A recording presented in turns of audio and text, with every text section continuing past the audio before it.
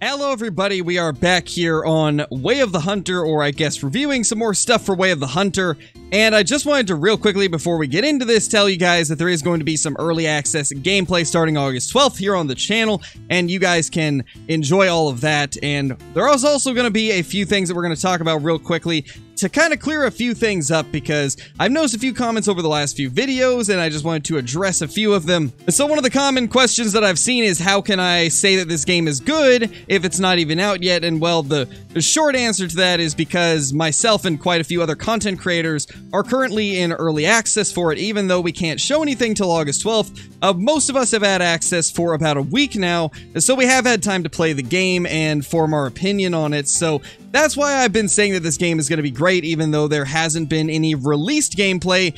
We've all still been playing it, so I can definitely assure you guys this game is exactly what they have been saying it is, and it is going to be a good game, and in fact, it's my new favorite game. Another thing that I have seen quite a bit for some reason is people being confused with Way of the Hunter and Ultimate Hunting.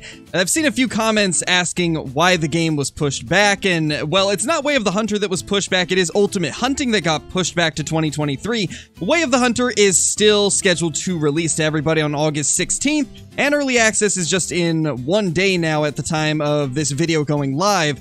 So don't worry, Way of the Hunter has not been pushed back. That is a completely different game that ended up getting pushed back to 2023, made by a completely different development studio. I also saw quite a few people asking if non-typicals are going to be in the game, and they have said that there is no non-typicals at launch, but there is hopefully going to be some down the road. They didn't really specify whether or not there would be, but I assume it's probably planned. But at launch there will be no non-typicals that you can just randomly find throughout the world.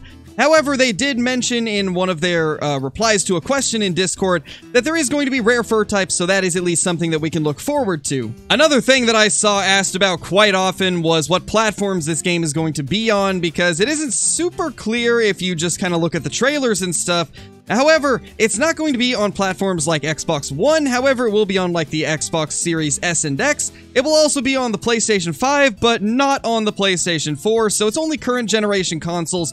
No last gen, and obviously it's going to be on PC as well, and I've had a few questions as to why that is, and the only thing I can think of is that it's possible this game just would not be able to run well on last gen systems like the PlayStation 4 and the Xbox One, because you gotta think, these maps are going to be more than twice the size of a map in Call of the Wild, and some people have issues running Call of the Wild on PlayStation 4 and Xbox One, so I could imagine a map over twice the size would probably not run super great on an old system like the PlayStation 4 or the Xbox One, so I imagine that is one of the reasons they didn't do it, and then also probably just trying to allocate their funds to the current generation of consoles, since those will have a longer life cycle. And that's pretty much all the questions I wanted to get through real quickly. The only other thing we have to talk about is the schedule that we're going to be using for the early access of Way of the Hunter. I'm going to be posting 2 videos a day, one at 8 a.m. and one at 6 p.m. Pacific Standard Time for the first 4 days of us being able to show everything off to you guys.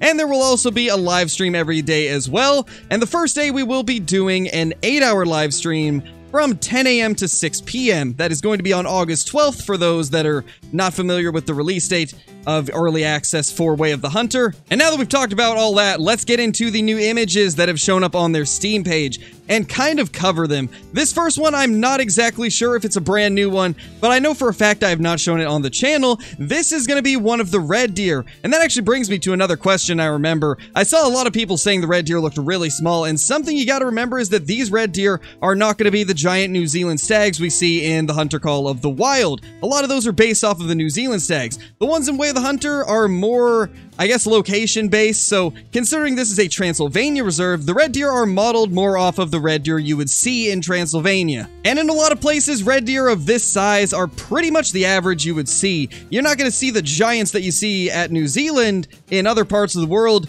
not nearly as often at least. Obviously, they could, on rare occasions, grow to be that large, but it's just not super common in places that aren't New Zealand. And one of the big reasons for that is the fact that New Zealand is a giant island with absolutely no predators on it, so the deer there don't really have any threats, so they're able to just grow to their maximum potential. The next image we have to look at is one of the brand new ones they just posted on the Steam page. This right here is a good look at a larger bighorn sheep. Until now, we've only seen small ones. This is our first look at a big one, and it actually looks incredibly good. This might be the best model of a bighorn sheep that we have seen in a hunting game. For a while, a lot of people considered Hunting Sim 2s to be one of the better looking bighorn sheep models, even though that game as a whole was not very good. They did have a couple good animal models, and the bighorn was one of them, but this, I would say, definitely tops that by quite a lot, and I really do like the way this looks. It's not overly large on, like, the amount of curls that it has, like Call of the Wilds, but it looks more like a typical bighorn that you would see in real life. And next, we have an up-close look at the Ross's goose, which is actually a pretty cool species. It's, I believe, one of the only all-white bird species that we've seen in any of the hunting games, which is really cool. I didn't actually know that the Ross's goose was even a thing until this game, and they do look really nice. They do look incredibly good. I gotta say that they are probably one of the nicest bird species in the game. Based off of what they've shown in the trailers and stuff like that, they do look really good. I do love the way the Ross's goose looks, though the lesser scaup might be my favorite of the birds, just based off of looks alone. Though these guys are beautiful, there's something about the lesser scaup that I just love. Now, this image is actually something they have not shown off yet, so a lot of you are going to be seeing this for the first time. This is what the in-game map is going to look like, and I just want you guys to look at how detailed the actual terrain on the map is. I love that. That is such a nice look for a map, and obviously I've been able to play the game, so I've kind of seen this in-game, but from what they show here, I'll try to talk about as much as I can, or at least as much as I'm allowed to talk about. So you can kind of see there's a lot of different icons. We've got icons for the need zones, and you can see they're hovering over one of them. It says it's a white-tailed deer eating zone.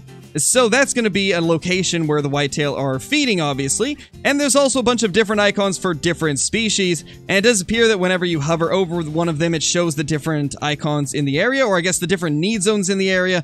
They've also got a couple other icons. It looks like there's maybe some type of binocular icon, which obviously I can't really speak into too much about what they mean, but we see different various icons on the map. And it does look like there is going to be the similar system to Call of the Wild, where you walk through an area and it kind of reveals it in a similar fashion as you would see in Call of the Wild. Now, if you guys haven't already noticed it, let's take a look at the bottom middle of the screen where it says toggle filter. That seems to be a filtering option for the different icons on the map. This is something we've been requesting in Call of the Wild for years, and it's just never made it into the priority list of additions to be added to the game, and it looks like Way of the Hunter is going to have it on launch. And then there's also a couple more things at the bottom that say tracking markers and exploration markers, and I can't get into those because they haven't talked about them, but you guys can kind of let your imagination go wild as to what those could possibly be about. And if we look at the top, it shows objectives, encyclopedia, and your character, which I'm assuming, obviously, encyclopedia is going to be where you get your information. Objectives will obviously be mission objectives, and your character will be everything relating to your character. And up in the top right, they show the amount of currency you have, and I can't really go any further into that as I don't know how much they've talked about the currency system, so we'll just leave it at that. But then we also see what appears to be the time in game, and also possibly a weather analysis or something like that. And this final image is probably one of the prettiest looks at the reserve that we have seen. This does appear to be the Transylvania Reserve, as that is a mouflon there in the bottom right, and mouflon are only on the Transylvania Reserve. And this looks incredible. It looks so nice. The water looks really good. All the foliage looks pretty nice as well. The different colors in the trees are also very, I guess, Hirschfeld-esque from Call of the Wild. Looking really good. I'm loving what they're showing off. It's nice that they're finally showing a little bit more detail on some of the stuff they hadn't talked about, and I'm assuming they're saving most things for early access, which once again will be in 1 day at the time of this video going live.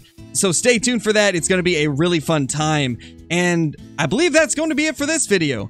So, if you guys enjoyed this, let me know down in the comments, and let me know if there's anything else you would like me to talk about that they have shown recently, and you'd like maybe a little more detail on, and for me to go in depth on it. Let me know in the comments. And also, if you're brand new to the channel, be sure to subscribe, click that like button, and ring that notification bell so that you guys will never miss any of the future uploads. With that being said, Thank you guys for watching. We will be here tomorrow with a bunch of early access content and tons for you guys to see. And that's going to be it for now. Peace!